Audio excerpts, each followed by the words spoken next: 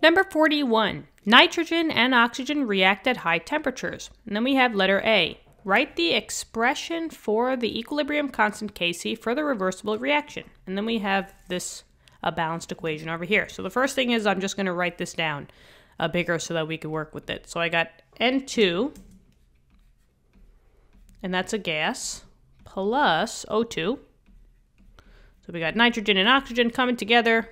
It's coming together at equilibrium. And then I make 2NO gas. Okay. So, let's see. We just have to basically write the expression for Kc, which is this equation down here. We've seen it a lot already if you guys have been on the playlist. Kc is just the concentration of products divided by the concentration of reactants, and you just got to raise both of them to their coefficients. So, let's see. Kc equals products divided by reactants. Now they're looking specifically for Kc, so we use this notation of brackets. Brackets means their molarity values if we actually did some math. So I'm going to bracket, the product is NO, so I'm going to say NO, close that bracket, and now since I have a coefficient of 2, I have to raise this to the second.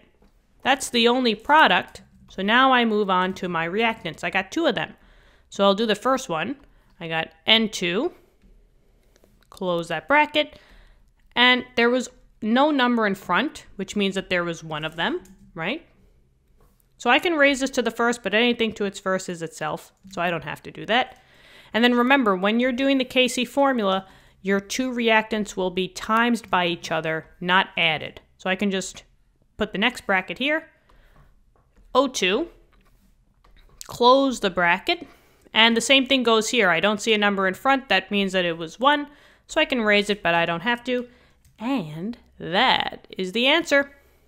Okay, so that's the answer for part 1. All we had to do was just write the expression.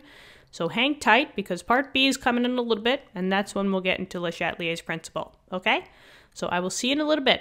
All right, okay, bye.